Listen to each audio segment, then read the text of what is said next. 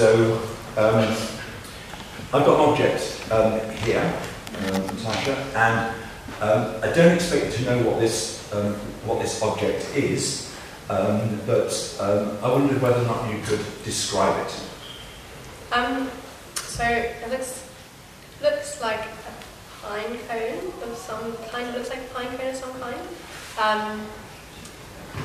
It's really heavy, and it looks kind of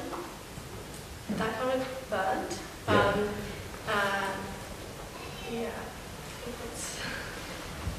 Right, so it's definitely a plant origin. Yeah, so it's a plant, yeah. Right, so, and you've mentioned that it's that it looks a bit like a pine,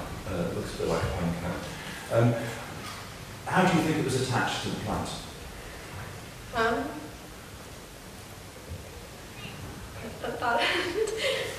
not. It's quite woody, so I imagine just through like the. Right. So which end do you think was attached to the plant? That end. Right. Why? Because you can see you can see part of the wood inside, and also it looks like it's been broken off there. Right. Whereas that end is a lot more sort of flush. Right. Absolutely. So, what part of the plant do you think that is? That entire structure. The reproductive part. So it carries the seeds. Right. It carries the seeds. Excellent. So, where do you think the seeds are going to be carried in this plant? Inside, so maybe inside these holes. Right. So inside those holes, absolutely. So if I give you a bit more information about this now, so this is a plant that's found in Western Australia, and it's a reasonable sized shrub, and it occurs in areas that are prone to fire. As you've already noticed, it's slightly burnt. So, and this plant produces, or the fruits open up, and those things are fruits, in response to fire, or specifically in response, in fact, to smoke. So, what from the plant's point of view, what is the advantage of dispersing your seeds, essentially, after fire? I suppose when, if the plant is in a way adapted to respond to fire, then plants which aren't so well adapted will die after fire, and so the ground will be a lot clearer, and so there'll be more light, and I think. Right. So. So you remove competition. Yeah. So the offspring can grow better. Right. Yes. Absolutely. So that's one. You remove competition. Yeah. Enables your offspring to grow better. Anything else? I'm not sure. If you want your offspring to grow better, what might be useful to have around?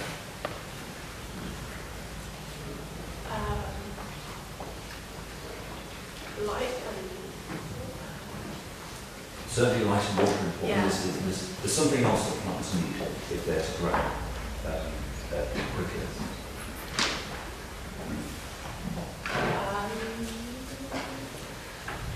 I'm not sure. What about nutrients? So just because the surrounding plants are burnt, does that increase like organic matter in the soil or something? Right. So there's more nutrients in the soil? Right. So what sort of nutrients do you think that plants are going to need? Particularly in those early stages. Carbon and nitrates. Nitrates, yes. Absolutely. Phosphates, yeah.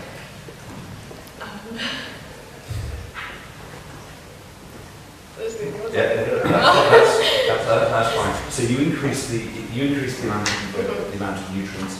Is there anything else that might also be going on that would be advantageous to the plants at the seeding stage? by having a fire going through an area? I'm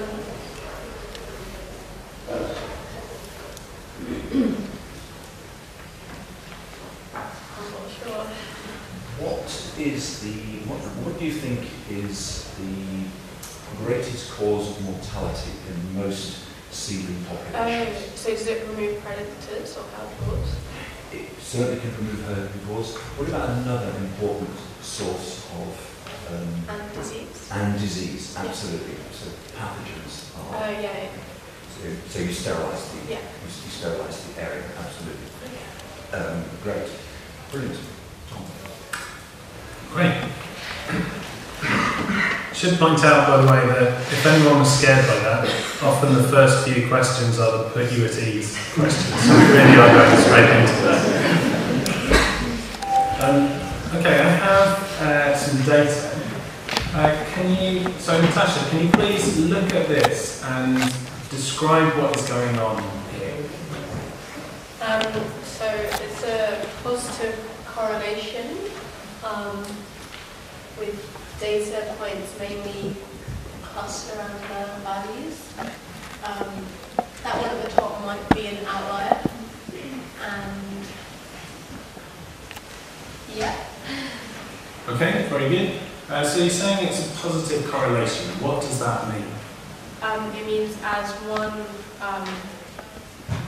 the independent variable increases, the values of the dependent variable also increase. Okay, So very good. Can you tell me? Can you define which is which in this case?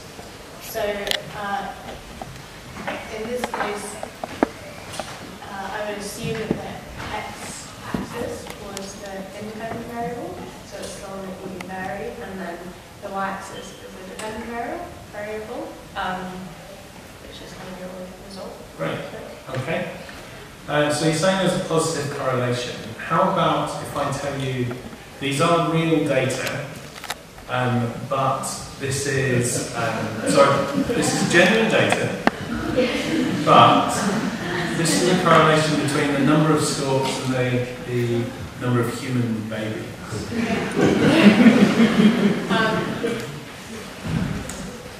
Does this change your opinion? If so, how? Yes.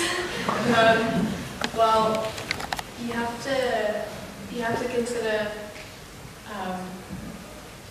what's a correlation and what's cause and effect. So there may be a correlation between these things, but it doesn't necessarily mean that that one thing is causing the other. And so you can take, in that case, it might not be the kind of dependent variable and independent variable. It will probably, this is kind of an observation, and there can be correlations between completely random like factors, which doesn't necessarily mean they're actually related. Okay, so very good. Can you give me an example, a different example to storks and babies, and maybe, yeah, firstly let's have a different example of that.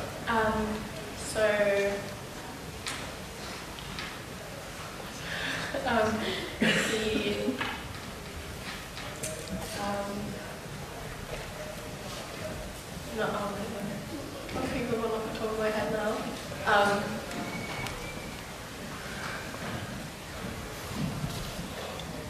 Okay, I can't think of another example. How would you, if I believe this, I genuinely think that storks deliver babies, and you don't, or you're neutral.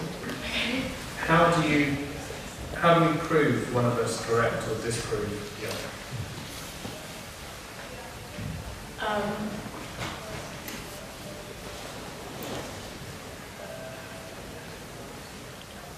not sure. I mean, if you have to do some kind of experiment manipulating the number of storks and seeing how many babies would live it. I'm not entirely sure. Because I think that because they're sort of unrelated, they're unrelated, and so it'd be very difficult to somehow create an experiment where you make them related. Okay, but that's very good, and actually you've got it like that's what's required, whether or not it's easy or not. Okay, so how about if I give you one final figure? Or not?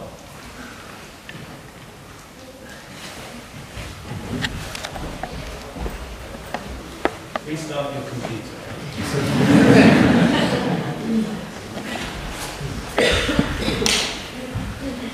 So if I give you this final figure, and these are the same data, so what has changed here? And to give you context, this is post-war Germany, and this is census of human babies and storks over time. Okay, so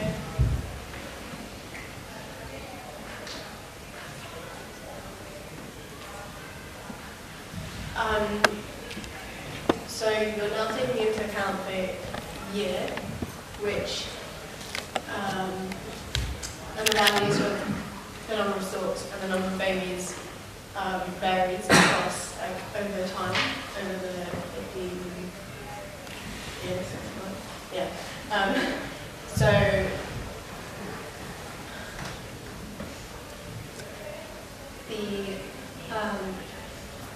the number of babies decreases at a lower rate than the number of storks. I assume that's because after the war there are fewer men, and so Okay, but just relating to the first figure, how does this then relate to what you described in figure 1?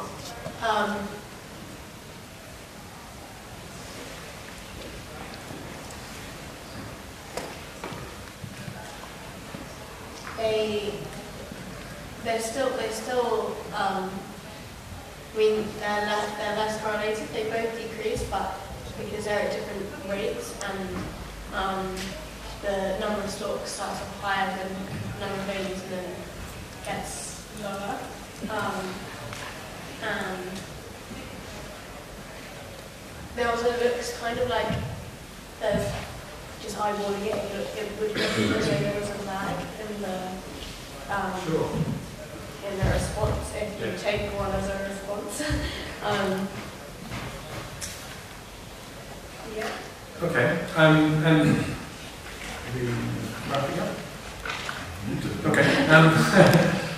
So yeah, just to conclude. So these data points are exactly what was plotted in figure 1. So what is driving this correlation that we saw first up? Does this change anything about whether you think they're dependent on one another, or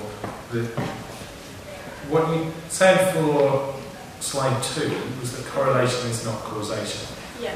So is anything driving this? What is driving the relationship you see here? It would probably be the fact that it's post-war Germany, and so if like the war would have impacted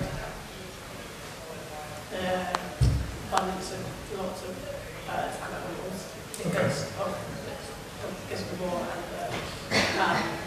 so I guess I would say that both the number of storks and the number of babies is a kind of and the decrease in both of them would be the response to that, and so it would appear as though they're correlated, even though they're both responding to the same.